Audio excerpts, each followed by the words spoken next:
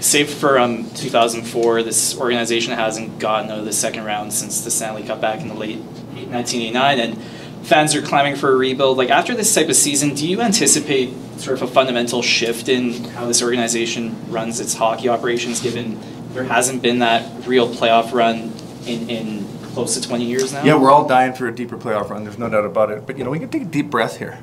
And that's what Don's going to do, and take a look. And you're going to look at both. You're going to talk to the players, and you're going to do a deep dive in the analytics as well. And before you overreact, you don't want to underreact, but you don't want to overreact. Because you know what we have? We have a Vezina-nominated goalie. I would keep him next year, and I can't wait to see Jacob come back and play next year. Keandre Miller. Hedl. Working across to the forehand with a shot. Marks himself. He scores! Sneaks through. And then it's jabbed in by Gustafsson.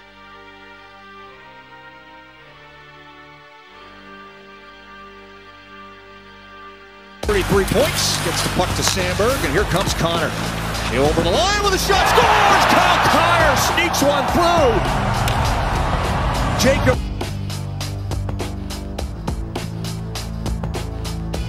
And we've got a really strong defense.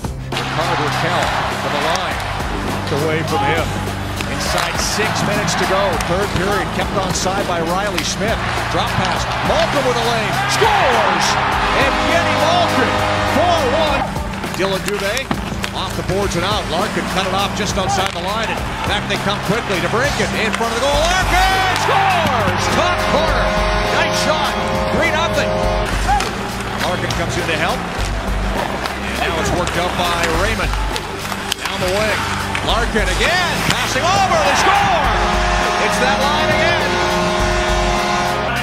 Pass intercepted by Hall.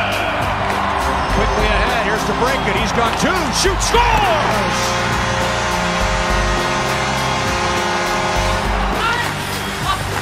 Kovarov puts it up the boards. And now a 2-on-1, Corrali works it in with Ross Levant, scores!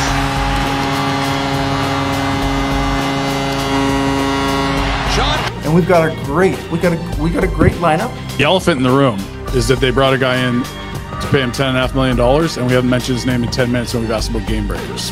Because everyone, I feel like, is walking on eggshells around it. You give a guy that much money and you make it all signing bonus and you lock him up until he's nearly 40 and you can't buy it out and there's no way to get rid of it. You are expecting a game breaker. Yeah. It ain't happening. In a weird way, I kind of feel for him because he has to be wondering, where did my game go? I was a 100-point player. I was an all-star. I was a star forward in this league. And right now, I'm now into another season where I don't know where my game's going.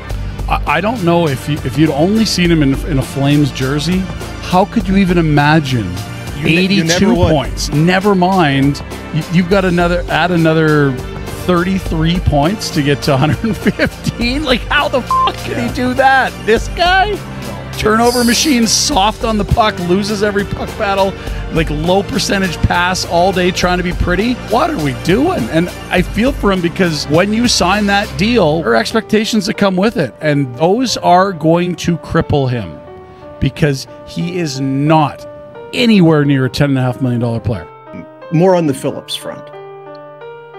What happens when former Flames play the Flames? Right. Generally, Ryan, a former Flame who goes to another team and then plays against the Flame enjoys a certain level of success, often resulting in a goal. Close to connecting. Phillips now on the counterattack. Here's Milano. Still has something left with it. They score! Phillips gets his first NHL goal. And set up by Milano. It's a one-goal game.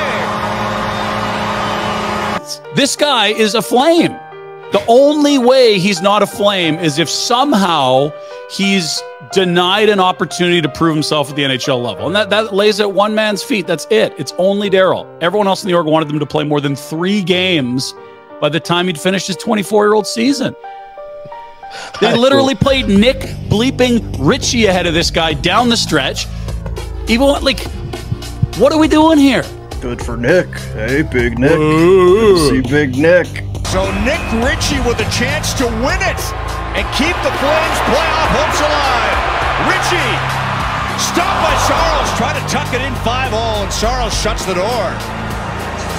Nazem Kadri just hasn't looked like himself. I don't know, you know, watching that Columbus game, I'll go back a couple. There was 2 seam plays on the power play where he was whiffing on pucks. Like okay, you can whiff on 1, you can't whiff on 2. There isn't a guy you can put down and pen for 30 on this team, Noodles, and that's horrifying. And Nazem Kadri's 33. What if he just doesn't have it anymore? He wouldn't be the first guy at 33 that couldn't hang. Like, he's 33. Yeah. There's 6 years left. 33. There was a situation last year, and even if you hated the coach, they played a team, the Chicago Blackhawks. They win, and they probably make the playoffs.